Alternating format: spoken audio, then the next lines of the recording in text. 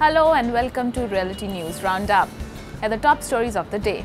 The Greater Noida Industrial Development Authority has asked Realty major Supertech to seal 1,009 flats and villas at its sprawling Czar complex in Sector Omicron-1, Greater Noida for large-scale violation of the sanctioned plan.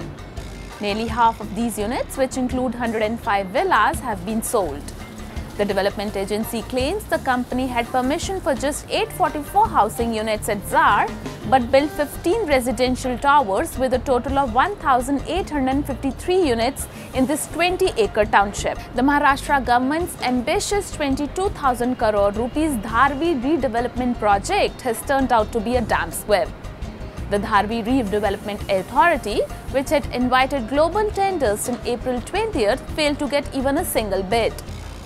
The deadline has now been extended to May 5, said its Chief Executive Officer Nirmal Deshmukh. Gujarat Chief Minister Anandiben Patel said the state government had provided affordable houses to around 5 lakh people in the last 2 years.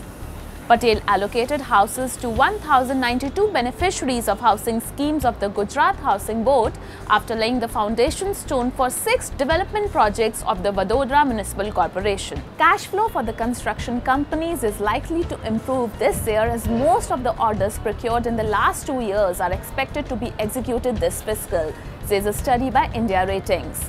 According to the study, companies in the construction sector continued to witness negative cash flows from operations in 2015-16, which is likely to improve gradually to near zero levels this fiscal as more orders procured during the last 2 years are executed. Thank you for watching. For latest updates, follow us on Facebook, Twitter, YouTube and Instagram.